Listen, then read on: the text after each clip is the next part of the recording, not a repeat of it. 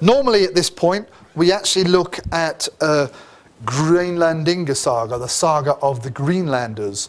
There are two extant, substantial accounts of the Scandinavian discovery of Vinland of North America. Greenlandinga saga is one of them, and the saga of Eric the Red's saga, Eric Inrodin saga, or something like that, if I remember my old Norse. But I couldn't find a version of Greenlandinga saga online, so we had to do Eric the Red saga instead. They're very similar in various ways, but they have their differences. I think Eric the Red saga might be slightly longer. That's the only difference here. So for those of you who have the text, and for those of you, perhaps even smaller group, those who've actually tried to do some reading of the text, okay, we'll spend the next 20 minutes or so thinking about this text from the perspective of the historian. You can say.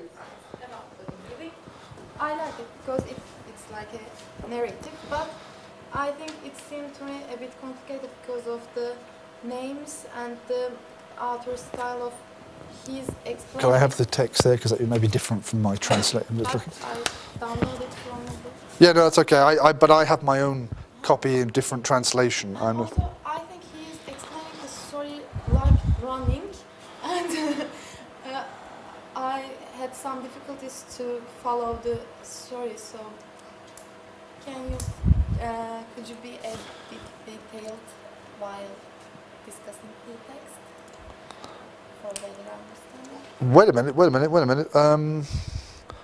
There is a mistake here.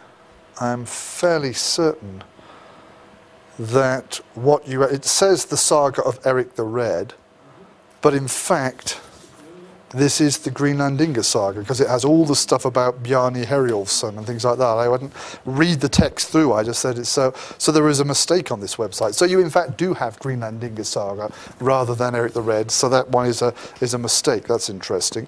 Because one of the big differences between the two sagas is the point of connecting who first sees Vinland and so on. And in Greenlandinga saga, it's this guy Bjarni Herjolfsson who kind of gets swept away from Greenland and sees this land and so on. But in Eric the Red saga, it's his son, Eric's son Leif, who gets swept away and sees it and so on. So we do in fact have so I should email what's his name, Paul Halsall, or whatever he's called, and say you need to change that on your site and so on. So Jem, what were you saying again? What was your question? You found it complicated? Yes, because of his explaining the story like running and always saying anything else and jumping from different point into another one, and so I had some difficulties to follow the story, but I liked it, as I said before. So could you be some details while explaining the material? Well, I can't remember all the details, but not all the just. but maybe. Well, can someone, firstly, I'd like to see if one of the rest of you, because this is the point when you're supposed to be telling me things, I spend all my time talking. So if anyone has read Eric the Red saga that is in fact Greenlandinga saga from what I can see, does anyone want us to give us a very broad summary of the text? Yeah, okay. I mean, I can give a very, very, very brief one, but I'd rather think that someone else who hopefully more than just Edgem has had a read.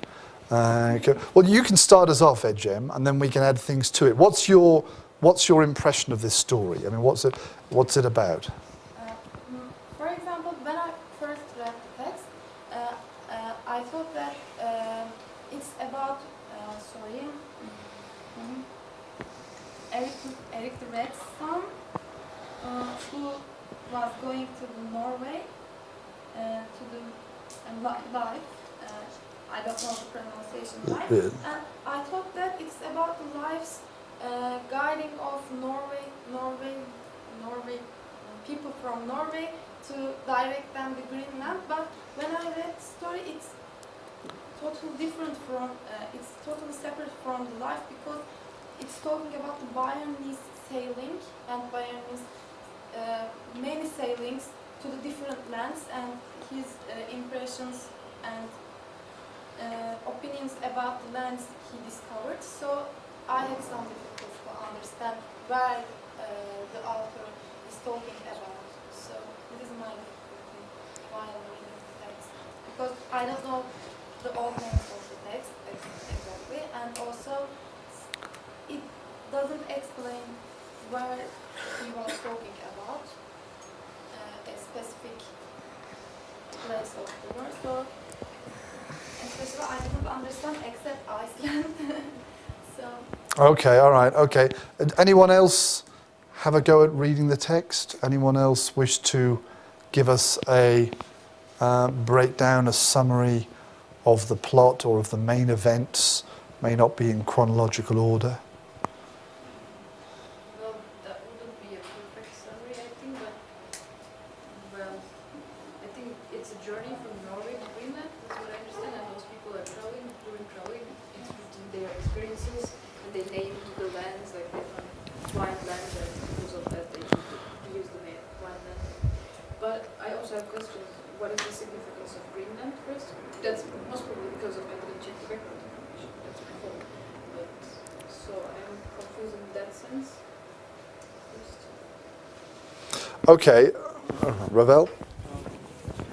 So what I got from it was that Leif was the son of Eric the Red, and it kind of starts off talking about the virtues of Leif and how his dad knows that he's going to be a good, like, successful man, and how he's very virtuous.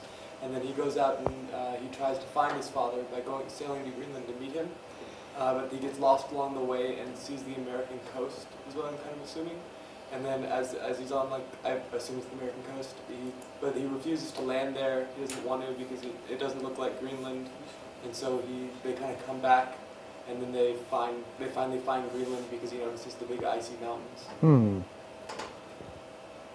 So that's more like Eric the Red. Maybe this text, which is on this usually very reliable site, is a kind of mixture of the two versions.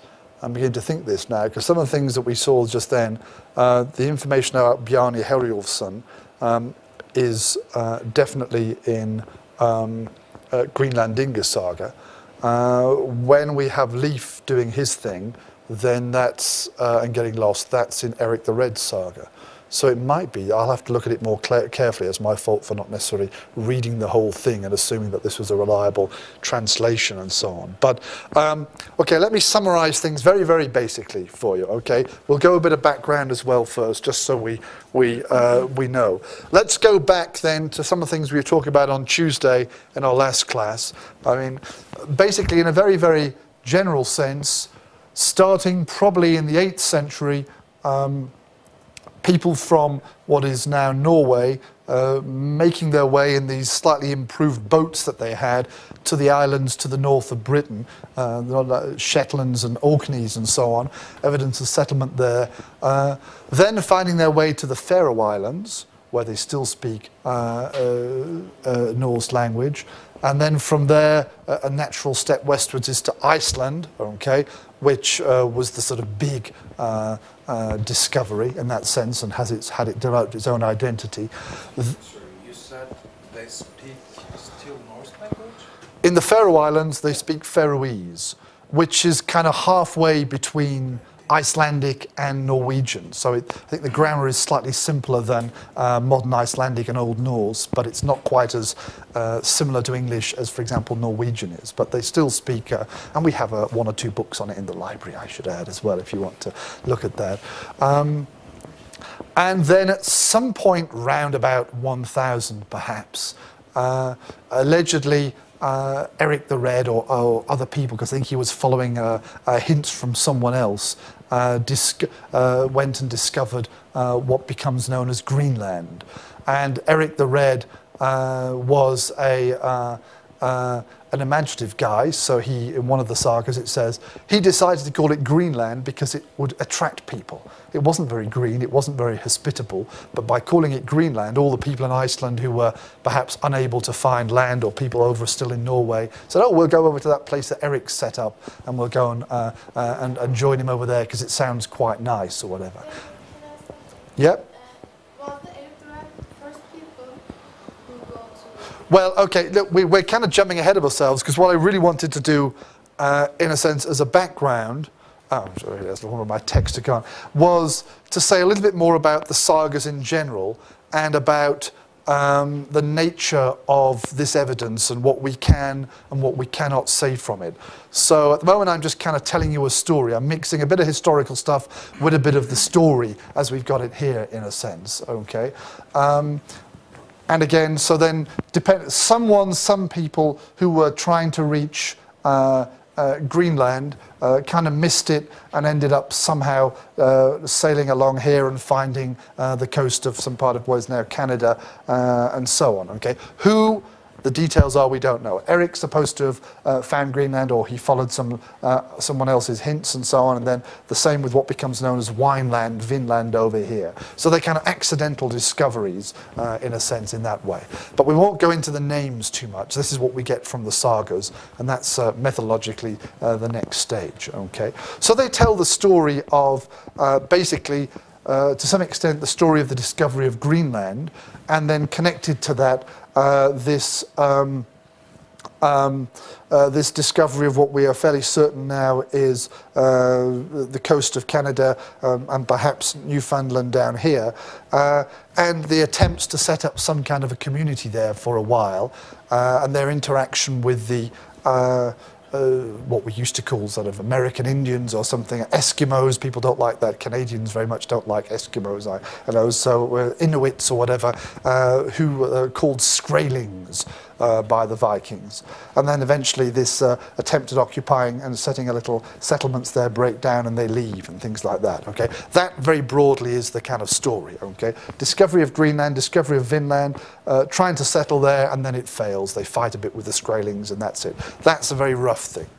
Now let's firstly look at this, okay? Which is my attempt in a very basic way to kind of reconstruct the textual history of what we've got. Because these sagas and the other sagas written by Icelanders during the Central and later Middle Ages are very attractive sources. They're very well written. They're great pieces of literature, okay? They have great characters and so on. And apart from the bits where they give long genealogies, which we don't quite so much connect with ourselves, but the Icelanders would have picked up all sorts of things. It just says, there's a guy called David who was son of da-da, who was son of da-da-da-da. That sounds boring to us, but in the sagas, that tells all sorts of things to the readers of who they're connected to, where they come from, their supposed character and things like that. But apart from that for us, the rest of it is still very readable, I find. You find it quite a pleasant read, if a little bit confusing at times.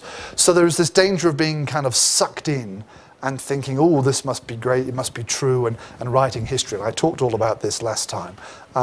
Here is very roughly, and I'm not saying it's kind of the latest state-of-the-art understanding of these two sagas, but I think more or less roughly this is a breakdown of things, and I can suppose add here as a kind of little other references, because there are small, in a few manuscripts, a few texts here and there, a few other references to Vinland and Greenland and so on, which may or may not be connected to these in some way or other. I don't know the details there. Basically, we've got two texts, the Saga of the Greenlanders and Eric the Red Saga, and maybe what you've got there is somehow an amalgam of those, okay?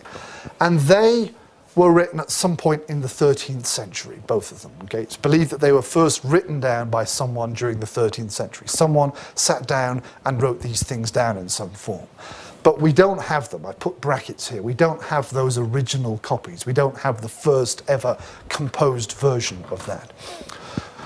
We assume that the person who wrote these things down was not completely making it up. He, most fairly certainly a he of one sort or another, was not just kind of sitting down there, let me make up a story or whatever, okay? He was using traditions and stories that he'd been told, and he was putting them together.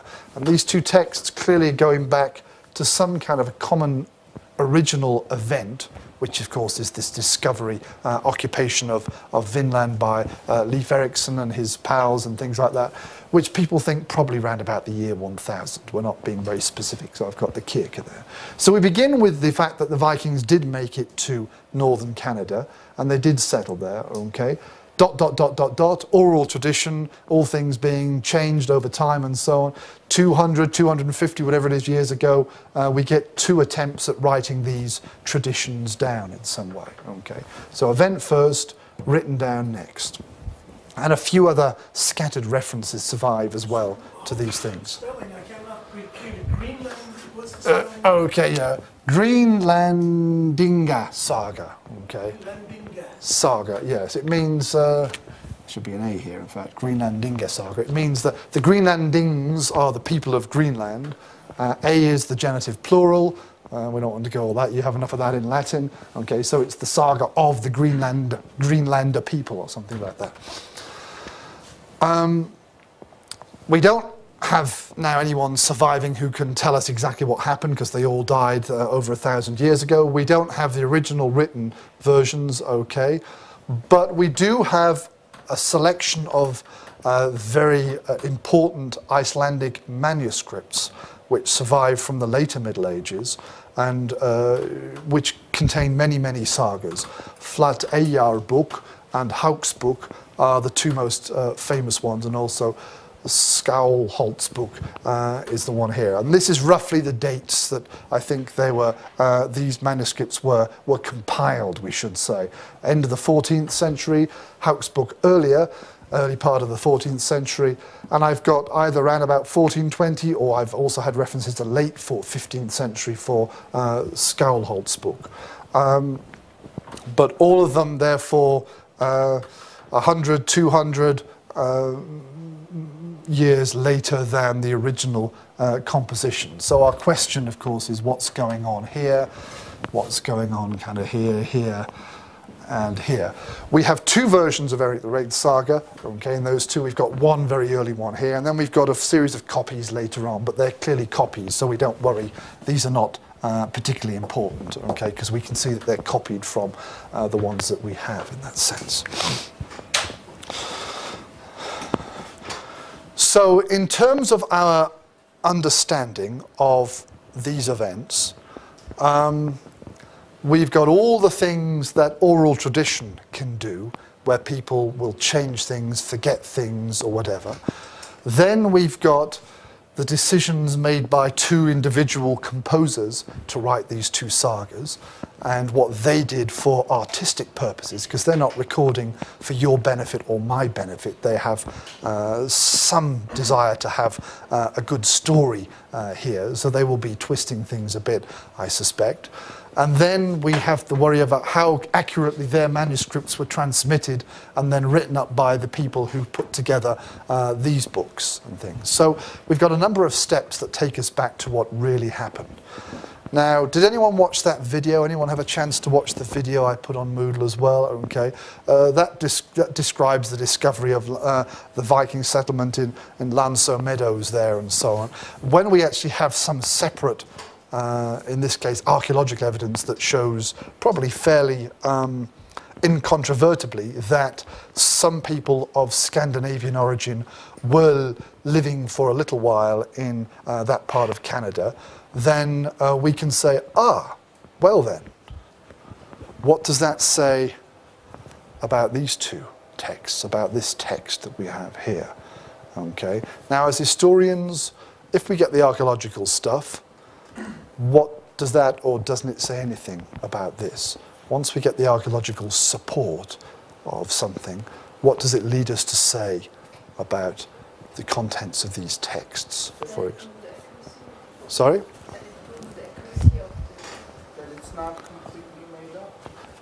Yes. Well, of the 2 choices that I'd kind of inclined towards what Serkan is saying to start with, and we'll move towards Elif's point afterward. Firstly, bless you, Chok Yasha, it's not completely made up, okay? It's not the figment of someone's imagination at some point in my little diagram there. There is some support. The Vikings did get there. The next question is, who was that? Was it Leif Erikson? Was it all these names and things which Jebjem was saying, it's all a bit confusing, different people? Were these events the actual events? Now, in my mind, we would have to say possibly not. Firstly, because we do have some differences between these sagas, okay? when we have two accounts of something, whether it's historical events, whether it's two people in a court of law saying, he done it, he killed him, and the other person saying, no, he didn't, or whatever, okay, either of those situations. When we have two accounts of the same event, more or less, but they're different, there's significant differences between them, what options do we have? Before we start to say, well, you know, I like people with a certain colour hair, so she's right or something. Before we get to that point, what options have we got? We've got two accounts, but they're different. So what does that mean? What possibilities do we have in front of us before we begin to weigh them up in detail? One could be more correct than the other, or they both could be entirely incorrect? Yes. One of them can be more reliable. They both might have some truth and some falsehood in. One of them may be more accurate than the other one, or they're both making it up. Okay, and there's a third option which we no longer have, which is the truth or something like that. And it's kind of similar here. Okay, before we start worrying about Bjarni as opposed to Leif and all these kind of things, we say, okay, well, what options have we got in these two traditions? One of them may be telling the truth. Maybe they've both got bits of the truth and they've both introduced some falsehoods during the line and so on. Or it could be that Eric the Red saga is more reliable in its account than the Greenlandinga saga or whatever.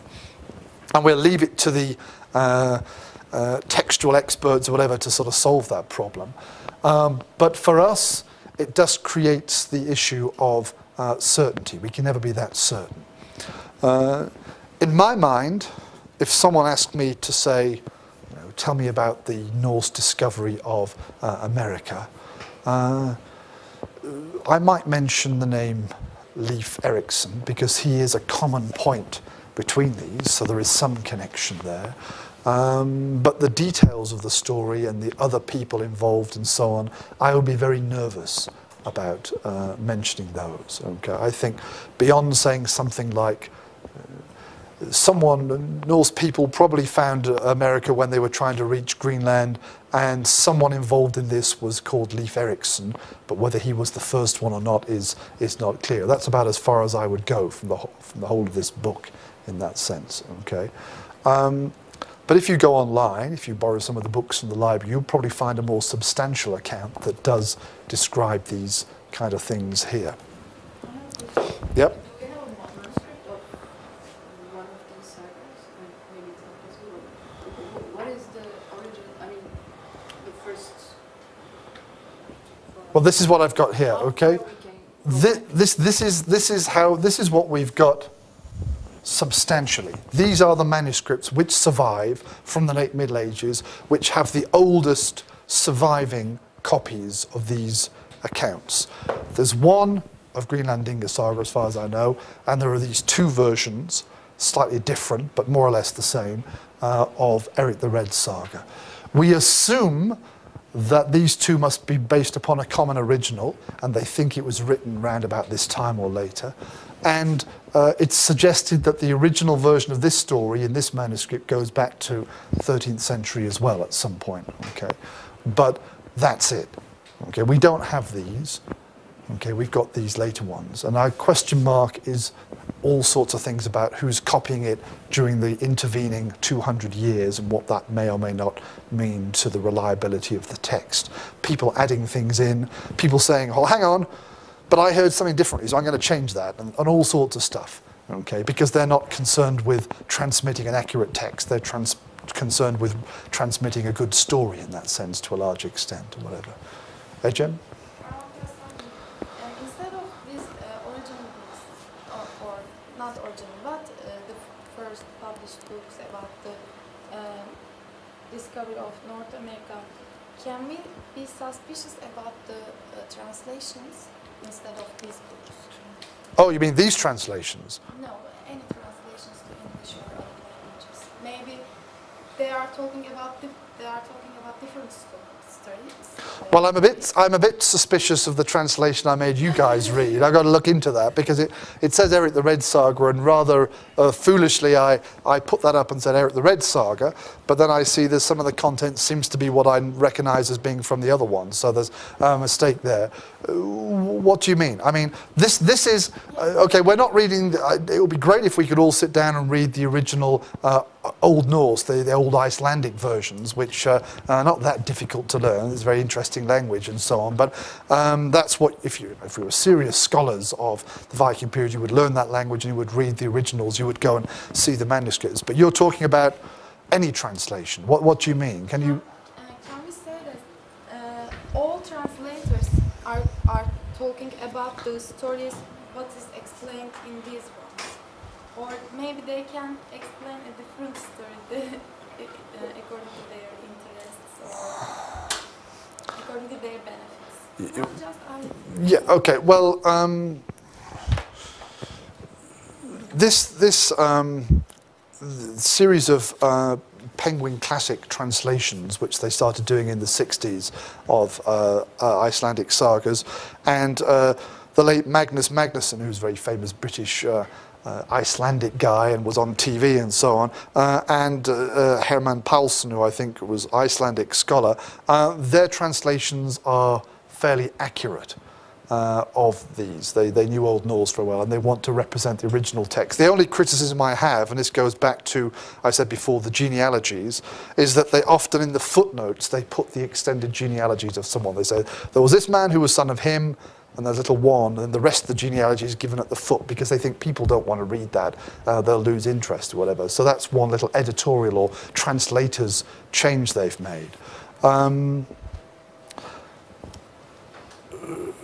Again, I have to look again at what we've got here to feel clear about what I've given you, and next time I may have to change the text or use a photocopy or something as I used to do. But are you talking more generally about the problem of translating historical or any material, and what that means for students of history? Or are you talking more specifically about these, and that there is a danger of these people changing it? Or there's both. I mean, there is the natural problem that unless you read it in the original language, there's always a danger that you're reading someone else's interpretation. There's a whole vast scholarly field of translation studies that we won't go into. For these ones, for your particular text, yes, I'll have to look at that. These guys, I'm fairly certain, are relatively accurate in terms of what they try and represent from the original one in that sense. So we always have to be a little bit careful. Yes, we could draw another line here and here, whatever, and put trans or something like that and say that there's another stage of uncertainty that's being introduced in that sense. But for our purposes, we have to assume the text is reliable because we're trying to get back to the further point in that way. But before the translation, we have 5 copies, 4 copies, so it's even difficult to tell. I mean, it's already distorted in a sense. Yeah, every time you go that little bit further away from the original events. You're introducing human error. Human error in historical documents can be of all sorts, okay? It can be accidental. When you're copying and you're tired, you're sitting in a monastery in the north of England somewhere or whatever, and it's cold, you make mistakes. For example, a very, very common mistake which copyists in the Middle Ages made, someone thinking which in French is known as saut du même au même, a jump from the same or from like to the same, which strangely enough my son did recently. He was trying to copy out some book. He said, I'm making a summary of this book, and he started copying all the pages out, which wasn't a summary, he was just copying it, but this was his idea. But there was someone's name on one page, and then he was up to that point, and then when he looked down, he looked up, he saw the name again, but it was a later version of that name, and then he carried on. He missed all the words in between. Things like that, okay? Scribes make those mistakes all the time, and historians get to recognize those, particularly if you've got 2 versions, you can see where the mistake's made. The more dangerous thing, of course, if you don't have 2 to compare, you've only got 1, you don't know that something's been missed out necessarily. In addition to those kind of accidental errors, there are deliberate things that people will introduce, okay? A good example of this is now there are some classical there are 1 or 2 references to very early references in Roman sources to Jesus and Christians. Okay, they don't go all the way back to the time when Jesus meant to have lived, but there are accounts that refer to early Christians in some Roman sources. Now, the thing is that all of these have survived. All of these Roman documents have survived because they were copied later by Christians. And one of these very early references, it refers to Jesus, and it says, "Who was the Son of God?" And then immediately you're thinking, well, wait a minute, you know, Tacitus or whoever it was wouldn't write that because he was not a Christian. So clearly some medieval scribe has added that in at some point, and we don't have the original things. So there's that kind of thing. Some of them very, very obvious, others more subtle, and then all these question marks are these human interactions with the text, with the events that change and so on. So our problem here, we haven't actually got into the text very much at all, but maybe that's not so important because we don't think it's necessarily true step by step. The lesson we learn, if anything, from this, it's ended up being me talking again all the time, hasn't it? But is that even for something as simple as this little book, we end up with a relatively complicated diagram. Many medieval texts have got far more complicated stemmers for understanding their history and so on. And each line that leads us from one place to the other involves human agency, deliberately or accidentally introducing some kind of interpretation or change or mistake sometimes, not always. And it's only as you move further back that you hope you can reconstruct what happened. And here we can't even really hope. When we have the archaeological evidence, the Vikings were there, at least as Serkan says, we can say, yes, they did go there. The basic idea is correct. But how far we can go into these stories and say this detail is correct, this is accurate, it's very dangerous. And as I've been trying to stress all the time, these sagas were not written, well, very little is written for our benefit to tell us what really happened. They always have a purpose and so on. These are literature. There was no TV, there were no DVDs in 13th century Iceland. People sat round and listened to stories, and then someone ended up writing them down, and sometimes they ended up being read out to other people and things like that, and that's what these things are, and this is one version of that. Right. Any other final suggestions or comments about this? Serkan? I just have a couple of questions in mind. And, like, we're talking about a common ground for these texts to have stemmed from, right? And, like, this question belonged to the previous class that we had. I was going to ask you whether you've come across any evidence of like climactic change within that region that made the Vikings move around too much? Yeah, well, we mentioned that as one of the possible explanations that people have offered. That have you come across any sort of evidence?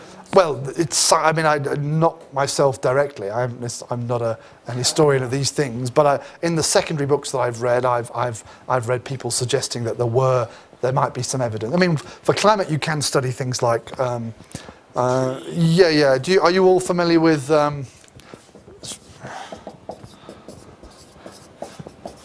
dendrochronology?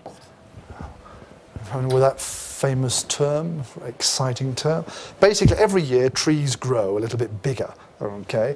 And if you cut a tree around the middle, you see these things called the tree rings, okay? And certain kinds of trees will grow at the same rate in the same area because they've experienced the same kind of weather conditions, good year, bad year, or whatever. So this tree and the same kind of tree next to it will have more or less the same relative proportions of growth. They won't be exactly the same because they're different trees, different sizes.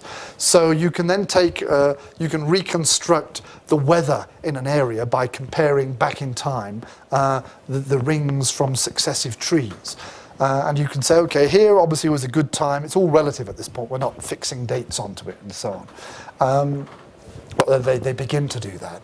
Of course, then when you dig up wood from somewhere, you can say, well, this boat must have been made after that time because it's made with a tree which has, say, up to here, but doesn't have those rings. So it must have been chopped down at a certain point, and it gives you some kind of thing. So dendrochronological study is one of the ways, I think, where they can look at the changes in climate in certain places over certain times. But what's going on in Ireland as opposed to what's going on in the southern France will be different because the conditions there are different. So probably studying dendrochronological evidence, or even modern trees if they're very old ones from Scandinavia, might give a picture of what's going on. But I'm kind of, that's more guesswork in a sense. My experience with these sort of texts has been that some of these texts were created because, or the oral tradition were created in order to explain population movements. Well, that's more, yeah, that's more kind of people. Well, okay, there is one very big, very early Icelandic text called Landnámabók, and that basically tells who arrived first in which bit of Iceland and the history of that particular farm or region and so on. And we could treat that as an origin or tribal legend in a sense. And tribal legends, tribal stories from Africa or anywhere, or surviving written down from elsewhere, are seen as these kind of group histories, which then they tell us more about what's going on in their perception of the past rather than what really happened in the past. Yeah, we would have, we would have like a royal family or some sort of a figurehead, his or her story being imposed upon the actual family. Yeah, now these Icelandic sagas are a little bit different, the society partly and things, but it just becomes that the Icelanders, for whatever reason, as Christianity had spread into the 13th century especially, and there were a few very, very big figures like Snorri Sturluson, who was one of the most prolific and skilled writers. They just got this thing of writing these stories. Some of them about historical people with a certain amount of historical accuracy, others that were completely fantastic with monsters and ghosts and things like that. And it's just something which they did. And it overlaps, because of the oral background to many of them, with these oral traditions and traditions of these pseudo-political stories, but it's not exactly the same, but it's similar, yeah. I think we're pretty much coming up to our time, so let me stop there. I need to talk to Hassan and Bura about next week. If you found this nice set of stories exciting to read, you may have a slightly different experience for next time, because we are going to be looking at Domesday Book, which was one of the greatest creations of the Middle Ages in an historical sense, but it's not the kind of thing that you would sit in bed reading before you go to sleep. Fatih remembers, probably we discussed this a couple of years ago in the British history course when he took it from me, but we can't look at 11th and 12th century Western European history without thinking a little bit about Domesday Book, because it's one of the greatest creations from that. I can't find at the moment a good and substantial English version of part of Domesday Book. I can't give you the whole thing because it's massive. So I may have to scan some material and then upload it to Moodle myself. So I'm going to be doing that hopefully by Monday at the latest. Okay. So if you go to Moodle now, you won't find anything, I'm afraid. Okay. Have a lovely weekend. And Oksana, thank you for your presentation again.